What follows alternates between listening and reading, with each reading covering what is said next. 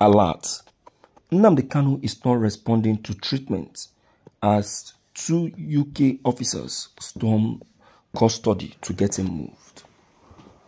Alright, my people, we greet you all this very morning. This is the Lord TV. In fact, I'm telling you that this very broadcast is causing a lot of fear everywhere, both in the IPOP camp, Aso Villa, the southeast. In fact, it was 3 days ago the IPOP leader was diagnosed of yet another very serious ailment. And I tell you that this very sickness has been causing a lot of tension. Yes, though some professionals were invited to attend to him because it was claimed that he needed a surgery. You get it? But the IPOP leader was demanding for his own doctor, while the federal government was insisting that he may do with the one given to him.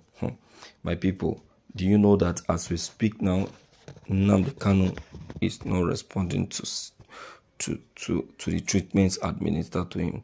Nothing should happen to this guy. Nothing should happen to this guy. Federal government, President Muhammadu, see, he should not use his old age to affect the young man. He should not use his old age to affect the young man. Nnamdi Kanu is still very young. He's still very young and with a promising future. Buhari is doing all of these things because of his personal hatred. Because of the personal hatred he has for the IPOP leader. And why? Why? Has he not satisfied all that is required? Has he not? Has he not met up with all that is demanded? Why? My dear listeners, this is where you will see that President Muhammadu truly has something in mind. Something very, very challenging in mind for the Igbos. Do you understand? And that is just the truth of the matter. Let us quickly hop into the content and see what truly transpired and how it actually happened. This is the Lord TV. Open Life Nigeria reports that councils for the indigenous people of Biafra Ifeanyi Ejiofor has raised concern over the denial of adequate medical attention to his client and the leader of the indigenous people of Biafra, as he fails to respond to treatment. In a letter dated January 30th, the lawyer revealed that the DSS has no adequate medical facilities to treat Kanu's worsening health condition, employing a low-life and inadequate medical professionals has actually affected the IPOP leader the more. In the letter, he said, today's visit to our indefatigable client, Onyendu Mazi Nnamdi Kanu at the DSS detention facility, Abuja, where he is still being unconstitutionally held, was led by our erudite lead counsel, Professor Mike Ozekume-san.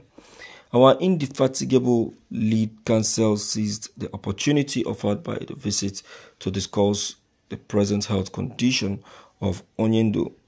Onyendu carefully narrated to him the non-provision of proper medical care to the beverage of life-threatening illness, as if is not responding to treatment.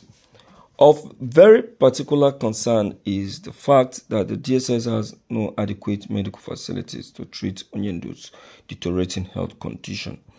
Onyendu seriously lamented about severe pains, particularly in his left ear. He also recounted that a previous scan at the instance of the SSS revealed that he must undergo an advanced surgical procedure to repair his left eardrum which had become greatly impaired by the severe torture and beating he received from agents of the federal government when he was forcibly kidnapped in Kenya and savagely renditioned back to Nigeria in June 2021. Nnamdi Kanu must not die, you. Okay. You see,